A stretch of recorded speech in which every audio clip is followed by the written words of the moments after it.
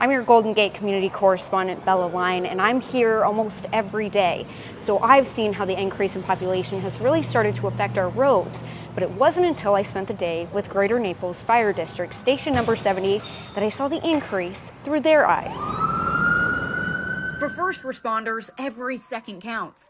We're seeing construction everywhere on all the roads. They're trying to catch up to give us more lanes of traffic for all the influx of individuals we have moving out east.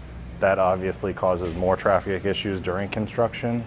So we are seeing slower responses due to that. So I took a ride with the Greater Naples Fire District in Golden Gate, where new developments are popping up, to see how bad the traffic really is for first responders.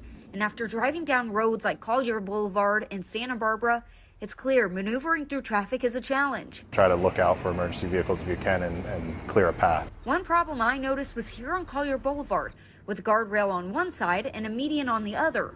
So I asked Lieutenant Brian Rasmussen how we get through it quickly. There's usually a breakdown area or a bike lane or something that is going to allow you to still get as close as you can without putting yourself in a bad spot, allowing for us to make it around you or to go into another lane that may open up. But soon, according to the county, Collier Boulevard will expand from 4 lanes to 6 lanes, hopefully providing more room for our first responders.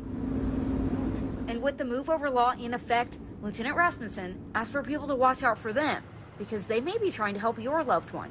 Giving us that extra space just gives us a little extra peace of mind that we don't have vehicles coming right next to us while we're working. Reporting in Naples, Bella Line, Fox 4.